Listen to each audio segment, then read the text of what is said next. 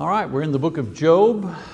This is lesson number 2 in this series. The book of Job, faithful living in times of crisis. So it's not a stretch to try to apply what we've been talking about in Job to our own lives and the situation that many of us are facing personally, and also as a group, as a nation, as a country. If this isn't a time of crisis, I don't know what is. This lesson tonight, we're going to talk about the characters in the book of Job, as well as various ways of outlining this book for proper study.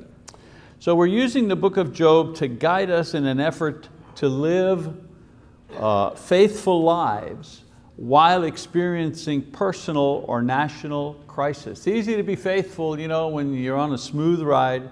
It gets a little difficult when the ride gets bumpy. For some people, believe it or not, the greatest danger to their faith is when the ride is smooth. It's a smooth ride, there's no challenge, we're just coasting along, and that's when we get lazy, we get sloppy, we get careless with our faith, we let things go, we cut corners. But this is not that time. We definitely are in a time of crisis. Now, Job himself did not live during a time of war or famine. The type of social and national crisis that imposes hardship on the individual regardless of their personal circumstances. Job's crisis was personal. It was imposed on him through supernatural means, but it was experienced fully in a physical and emotional way. We'll find out as we study. He loses his wealth, his family, his health, his status in society. He loses everything. And he experiences that. Everything else around him just kept going on as normal. There was no war going on, but his life was the crisis. And so we said that the core of Job's book describes his reaction to unjust suffering. His reaction to unjust suffering. If you had to kind of boil it all down to about one sentence, I think that describes pretty much what is happening in this book. Basically, he was a good man who was subjected to what he believed to be undeserved suffering. He was a good man and he didn't understand why he was suffering. And Job's dilemma lay in the fact that he believed the theology of the day, of that particular day, that taught that suffering was the direct result of personal sin.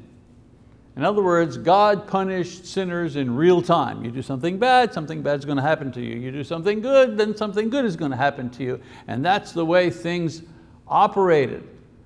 Not really, but that's how people thought things operated. God punished sinners. And you know what? We still have that feeling today. And we think about Job, oh yeah, well that was back then. But haven't we ever experienced the same feeling? Have you not ever experienced a bad thing that happens? I don't know, somebody smashes your car, or someone that you love comes down with a serious illness, or you yourself have a terrible accident and you're lying there in the hospital with your leg in traction and your head, maybe you've got a concussion, and that thought kind of sneaks across your mind. What did I do to deserve this? Even though you're a strong Christian, even though you believe that you're saved and that God is good and God is just and all this, that thought still comes at the back of your mind. How many people say, it's my fault, it's something that I did? They blame themselves for something that they have absolutely no control over, but somehow they're ready to take the blame for it. Well, this attitude was crystallized in a doctrine, in a teaching at the time when Job lived. As a matter of fact, Hinduism and Buddhism still has that idea. You ever hear of karma? That's that idea. Karma, whatever you do, You do good, good will come back to you. You do bad, then God will punish you. So that idea, that thought, that theological concept still exists in religions of today. This teaching, and here's the problem, Job himself ascribed to this teaching. His problem was that the teaching or the belief that he had did not match his personal experience. You see, he knew that he was a good man. He knew it. And he could not understand why he was made to suffer. I mean, you know when you're doing okay. You know when you're acting properly according to your conscience. You know when you're doing, quote, good. You know when you're doing your best. Job knew this about himself. And he also knew that God was just. So he not only suffered, but he had no way to explain it, which added to the burden. You forget to turn off the stove and you leave, and the fire catches in your kitchen and it burns your house down. Well, you can say, well, how foolish of me. I should have checked, that was my fault. Yes, you can explain it. It's when you can't explain it, when you can't explain the suffering. And that was part of Job's dilemma. He couldn't explain what was happening to him. Add to this that his friends, each in turn, assumed that he was guilty of sin and had brought these calamities onto himself. And so Job experienced the loss of his final possession, and that was the respect and the sympathy of his friends during a time of extreme suffering. At least, that guy in the hospital with his leg up in traction and the bandages and the scrapes and cuts, at least his family is going to come and his friends will come by and say, oh, you poor guy, I'm really sorry that happened to you. Is there anything I can do to help? And don't worry, it'll all be okay. You get that kind of loving when something like that happens, but not Job. His friends come along and their only goal is to tell him that he is wrong, that you must have done something wrong. You talk like that to a little child sometimes, right? Something bad happens and you say, well, you must have done something wrong. Well, that was their attitude with him. You must have done something really terrible to have all of these bad things happen to you.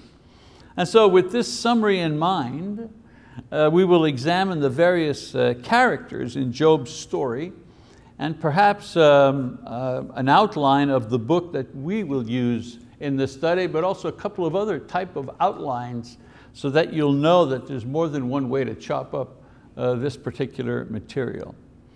All right, so it's good to have an outline, because with an outline, you can see both the big picture and the small picture at the same time. You always have your eye on your outline because you know where you're going as you study the book. So let's talk about the characters here. The book of Job could easily be staged as a play. When I read Job, in my mind's eye, I imagine this could be a play. I mean, there's no army scenes or battle scenes where you have armies. There's not a lot of movement. It's mostly dialogue between two individuals or more. So I can almost see it as a play. I'm even surprised they haven't made a play out of it. Maybe they have and I haven't noticed, but anyways, most of the action revolves around the dialogues between two main characters, either Job and God, and the dialogues that they have, God with the devil, and then at the end, God and Job, and then Job with his wife, and then Job with his three friends, and then a fourth friend that comes and chimes in his opinion near the end of the book. And of course, the book also includes Job's responses to his wife, to his friends, to God. So we begin with the main character, and the main character, of course, is Job himself. He was a wealthy patriarch with a large family who lived in the land of Uz, modern-day Saudi Arabia.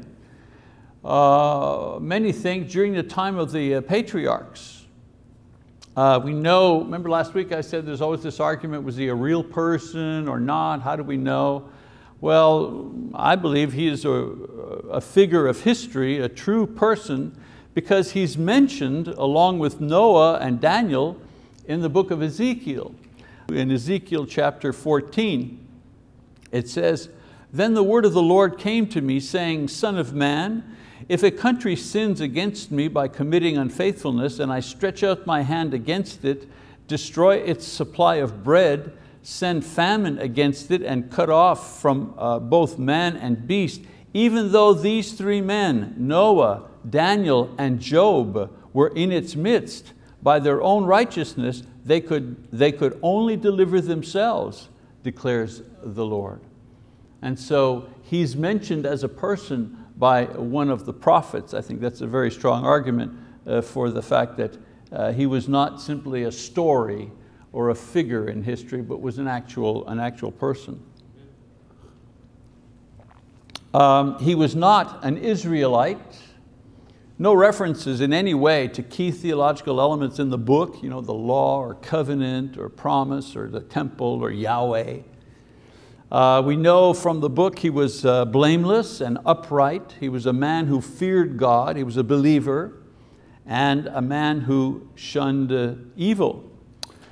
He had grown children, 7 sons and 3 daughters, nice big family.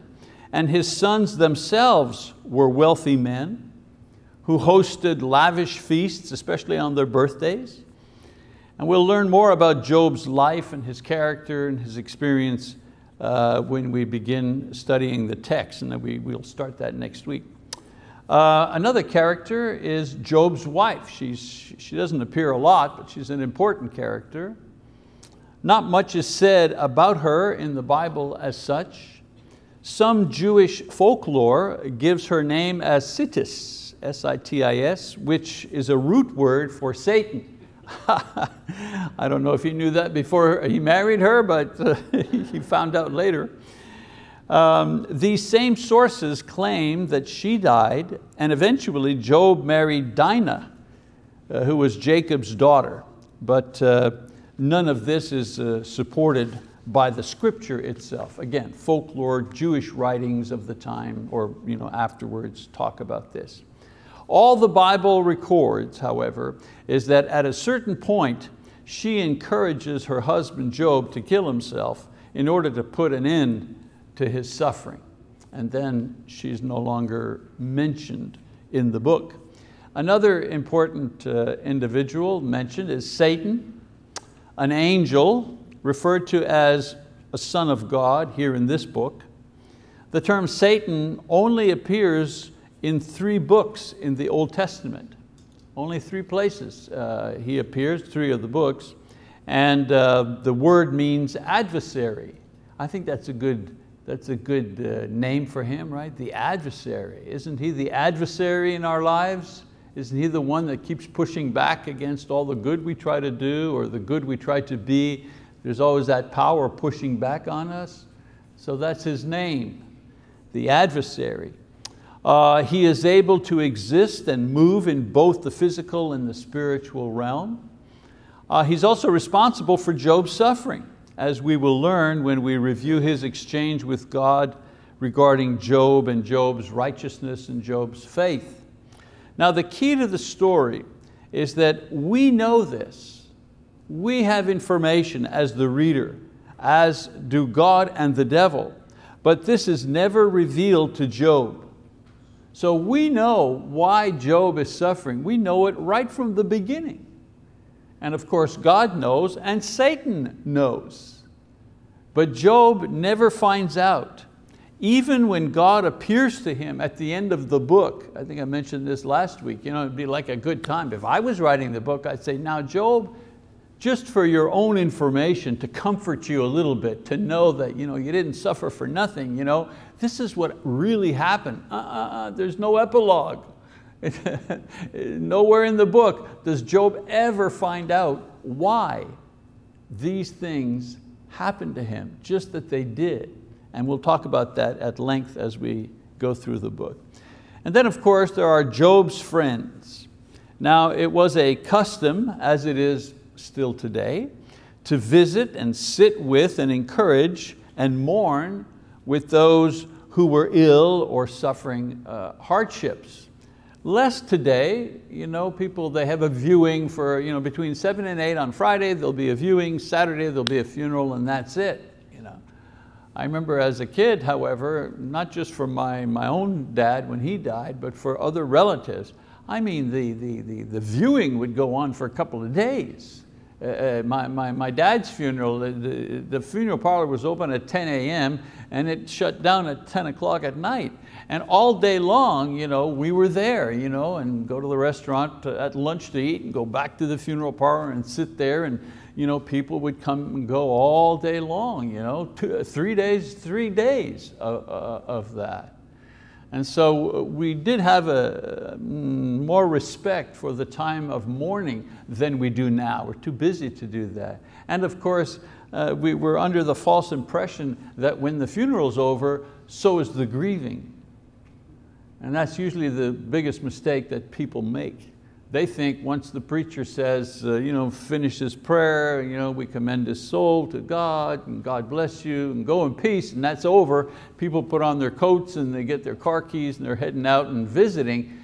They think that the mourning and the grieving is finished, but it's not. It's just beginning at that point. And so this was the custom at that time as well. And due to the serious nature of Job's woes and condition, 3 of his friends come to sit and comfort him, or so we think at first. They come from the northwest of Arabia, and upon arriving, they simply remain silent out of respect for his great loss and suffering. They don't say a word.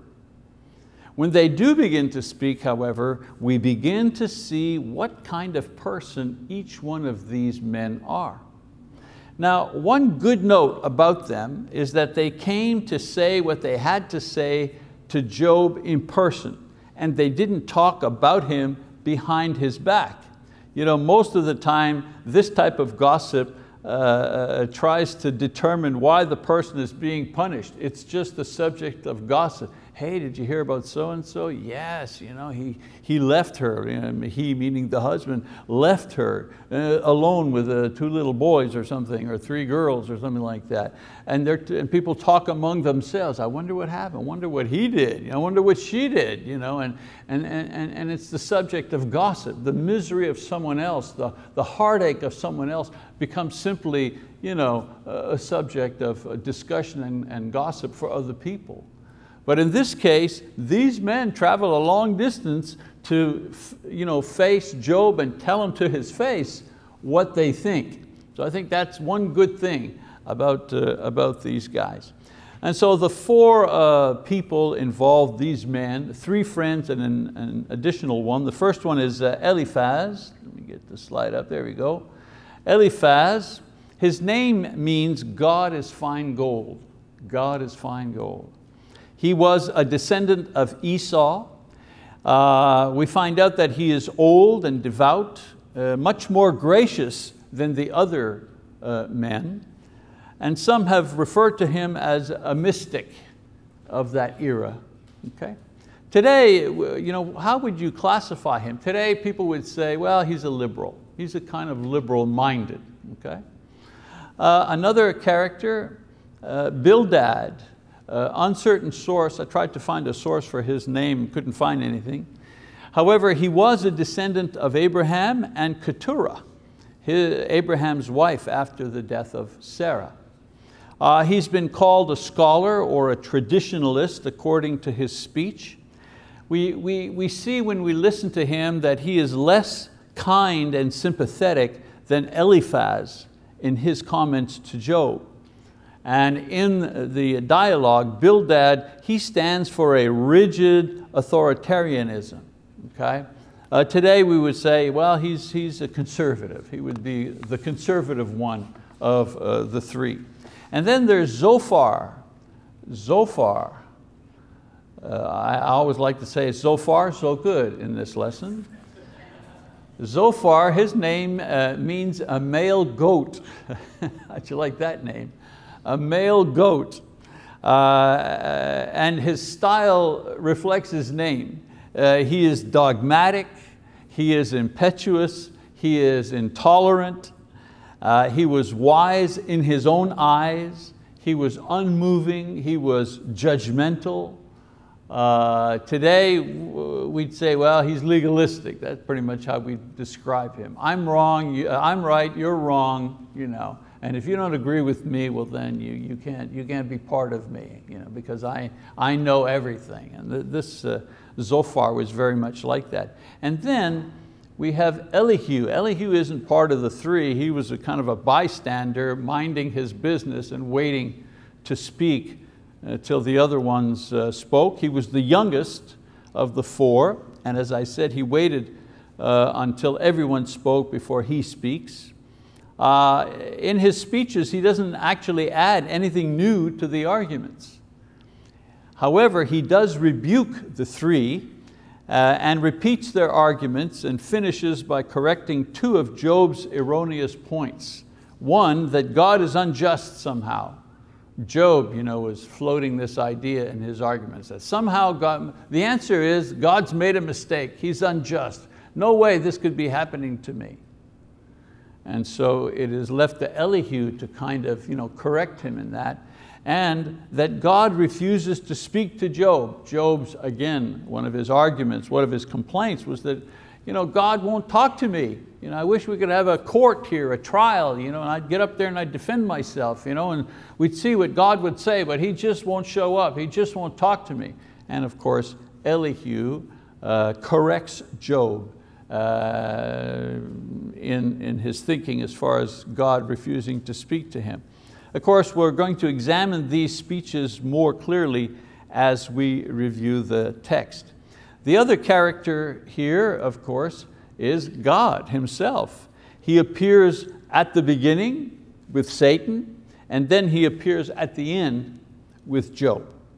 He does not appear to Job in order to comfort or to explain, but rather to reveal Himself more clearly to Job. Isn't that interesting? He doesn't appear, to, as I said before, to explain to Job, now don't get excited, this is what happened, and I had my reason. No. He simply appears to Job to give Job a glimpse of who God is. The idea being that being in God's presence is a transcendent experience that goes beyond explaining, beyond understanding, beyond comforting, beyond pain. Being in the presence of God eclipses every other feeling, every other thought. This is a little away from what we're talking about, but Lise and I often discuss the idea of heaven, and have you never had that discussion? Will we know each other in heaven? And what kind of relationship will we have in heaven? Will we remember stuff? Will we regret things that we've done? Will we be sorry that we don't see a certain person there? And the idea that we get from Job and other places, but especially in Job, is that being in the presence of God is an all-consuming experience. There's no room for remembering what happened on earth. There's no other consideration. Just being in the presence of God takes up all of what you have. Okay? And we see that when we get to that part. In the end, of course, Job gets to have a clearer, crisper vision of the true and living God, and this in itself is enough. It's more than enough. No need anymore for answers, no smoothing over of feelings. I have been in the presence of God, and now I exist on another plane. I'm on another plane. Okay? I'm no longer the same person as I was before. All right, so there's always a lot of possible outlines that can be used in the study of any of the books of the Bible. The difference between the variations are usually based on the specific focus or the approach that the teacher wants to use in studying the material. For example, in a basic study model where you are introducing the book to those not familiar with it, and I'm taking somewhat this approach with you, thinking that most people here know about the book of Job. Some of you may have even taught the book of Job, but I'm assuming everybody knows in general the story of Job. That's why I'm kind of reviewing all of that before we begin the actual textual study. But a lot of times if you're teaching people who are just beginning, you use an overview kind of an outline. And I've got a copy of one here, just want to show you.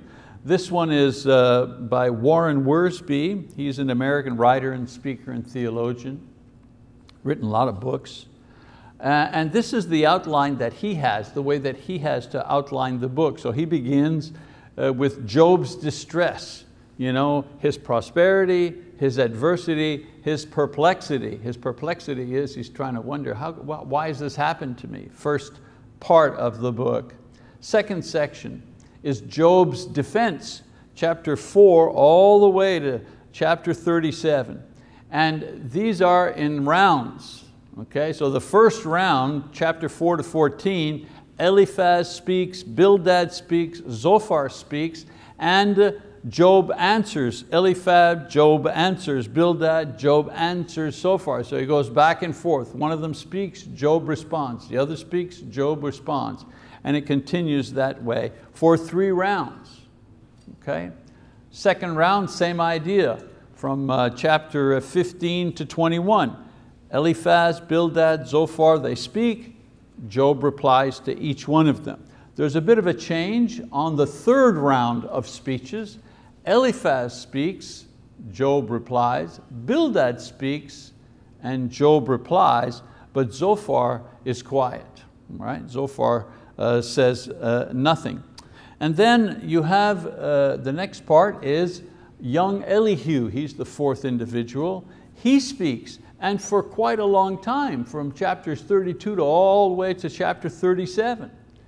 And a couple of things that he says, he contradicts Job's friends, he contradicts Job himself, and then at the end, he proclaims God's justice, God's goodness, and God's mercy. In a sense, Elihu is trying to defend God, as if God needs defense, but he tries to defend God from the things that Job has said.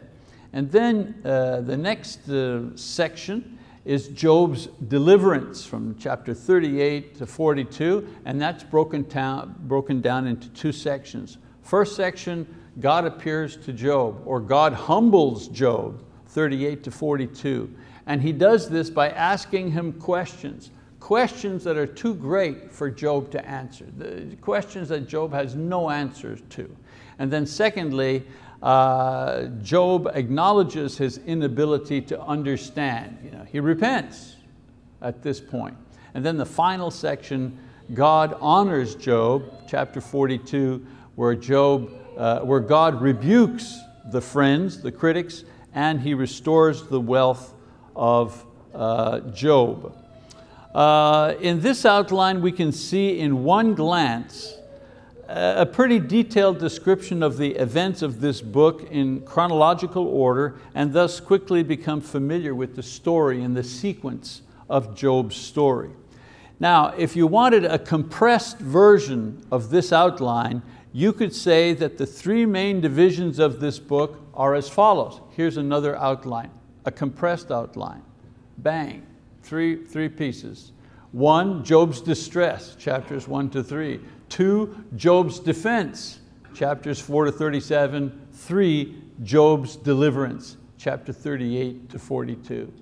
I like these compressed outlines because it helps you to remember how the book is divided. Now, in this outline, we can see in one glance a pretty detailed description of the events of this book, again in chronological order and much more compressed. So having these type of outlines helps teachers and students not get lost in the poetry and the details when studying the book They help provide context as you examine it more closely. And you might be wondering, man, he sure has taken a lot of time to get to the text. You know, a whole lesson just for the critical introduction, when was it written, who was it written by, and so on and so forth. And now a complete other lesson talking about just the characters, talking about the various types of outlines. And I'm doing this because when you get to the text, the poetry is so thick, so repetitious in certain terms, that you get lost in the story because it kind of all sounds the same from chapter to chapter. Are they saying the same thing? And so when you have your eye on the outline, you can kind of stay with the author, you can stay with the story, you can stay with the lesson, all right? Now, I'm not going to use the first type of outline, the detailed outline, and I'm not going to use the compressed outline. I'm going to use, for our study, what's called a thematic outline, all right? A thematic outline based on the title of the series, which is Faithful Living in Times of Crisis. So here's the thematic outline, okay? So there's the book of Job, Faithful Living in Times of Crisis. So the physical crisis. So we're going to start talking about the physical crisis, the devil's attack, chapters 1, 2, and 3.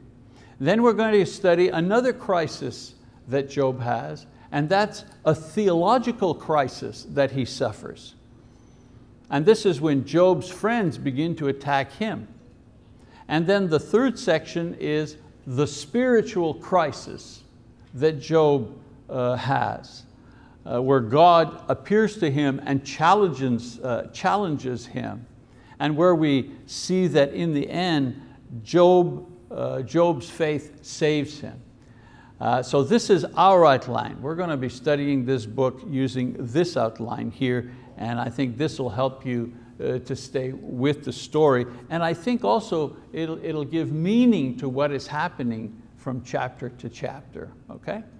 So this outline assumes that the student is familiar with the story and character, so that the focus of teaching can be on the attempt to answer the question, how does one maintain faith in a situation or a period of time where there doesn't seem to be any satisfying answers or any type of cosmic fairness? How do you do that? I can deal with something. I drive too fast, I have a crash, I break my leg. I can piece that together. Makes sense to me. But that a child dies of leukemia, that's hard to make sense of. That a good woman who serves the Lord, who serves her family, who serves her husband, who brings joy to wherever she is, falls ill and is non-functional for many, many years, bedridden, and then dies a difficult death. How do you make sense of something like that? How do you make sense of something like that? I mean, you can't help but say, it's just not fair. How come there's some women who have 3 or 4 kids, not married, not trying to have a family, but whoops, 3 or 4 kids, and whatever, some go off to adoption and others go there. And then there are these other women who would give anything to have a child and to raise that child in a Christian home and to give that child the best life that that child could have, but she can't have any babies. I mean, where's the fairness of that? How does that work? How do you manage to maintain your faith? How do you manage to maintain the joy of your faith when you have to suffer that type of crisis in your life? And I think the book of Job will help us to grapple with these type of crises when they happen in our lives. All right, so in our next session, we're going to be looking at the text, hooray, of the book, and we're going to be using this particular outline and approach to familiarize ourselves with this book and answer that many other questions come up. because of the book of Job. So I'm going to give you an assignment again, a reminder, to read Job chapter 1 to 3. And this time we'll actually begin with the text next week and make our way through to the end. All right, so that's the second introductory lesson to this book. That's it for tonight. Thank you very much for your attention.